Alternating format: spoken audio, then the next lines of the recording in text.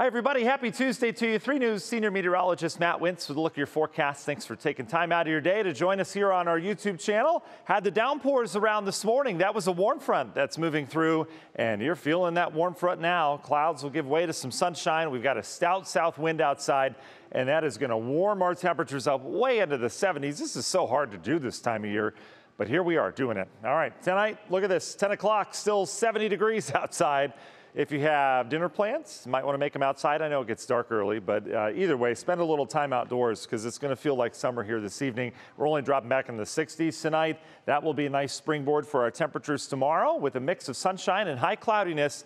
Once again, we're pushing 80 degrees tomorrow afternoon. We will stay dry.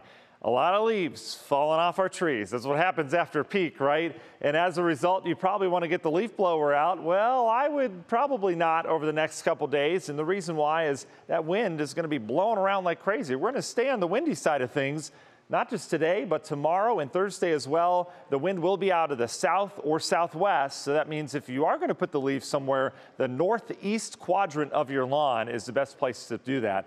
I mentioned the warmth. We're going to be closing in on records this afternoon. Wednesday, I think we come really close, if not beat it. Thursday is going to be hard to do. 82 is tough to do this time of year, especially with rain moving in as we'll have. We'll see what happens. Warm next 3 days, and then we cool back off to more seasonable levels. Keep in mind, our average is 58 or 59, depending on where you are in the viewing area. We are nowhere close to that the next 3 days. This is above par. All right, long range of forecast. Let's time that rain in here from the west on Halloween. You can see our model saying 3 o'clock now. We've got rain moving into western Ohio. There'll probably be some thunder with this as well, and also some gusty winds where that line of downpour sets up. There'll be some wind energy with this as well. That moves in. This is 6, 9 o'clock as we get into trick-or-treat time. I know timing is not good. And then it's out of here. High pressure builds in for your Friday and Saturday. Cooler, but drier.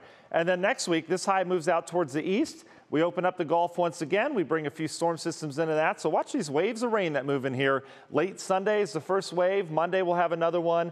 Into Tuesday, everything as of right now for Election Day looks to hold just off towards the north, but there will be some showers around. So I'm going to put showers in the forecast for now. And then you can see kind of rain sticking around next week. It'll be in doses, but we've got a lot of it coming, especially west of here. I mean, that's where the bulk of this is going to be. That's where the train tracks are going to be, but we'll be right on the edge of it. So some periodic hits of rain.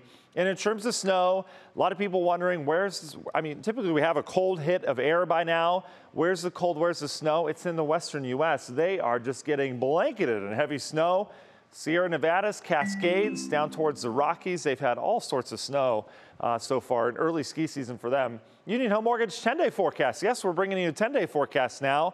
We've got 53 degrees for Friday, cooler on Saturday as well. Sunday, that rain moves in, and you can see the warm-up that goes into the next storm system next week. Does look rainy right now. But the Tuesday for Election Day, I think that rain may hold off towards the north. We'll keep an eye on it. But either way, temperatures, they're pretty locked in. It's going to be on the warmer side next week. All right, we've got your next update on the TV side of things coming your way at 4 o'clock. Enjoy your Tuesday, everybody. We'll see you then.